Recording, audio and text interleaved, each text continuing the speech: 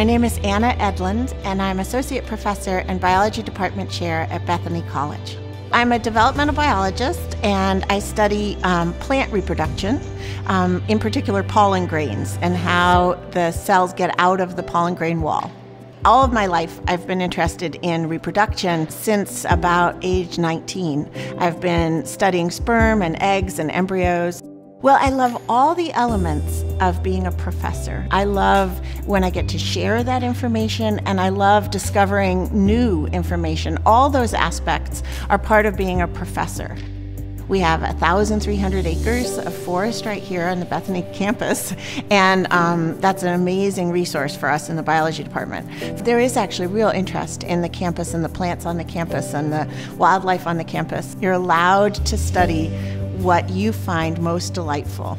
I think the interdisciplinarity that's possible at a liberal arts college, not only possible, but actually expected at a liberal arts college, celebrated at a liberal arts college, is part of what makes it such an exceptional form of education. And that's been one of the great pleasures to me as a mentor at a small college. I get a chance to really hear from each kid, oh, you like economics and biology? Well, what about maybe hospital administration? Or what about, so we try to come up with careers that would allow the students to do exactly what appeals to them most.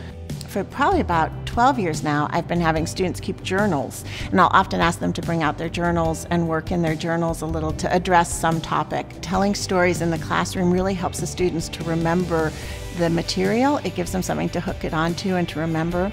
And so journals are a wonderful place for me as an instructor to hear what my students are learning, not just what I'm teaching. I know what I'm teaching, but what are they learning?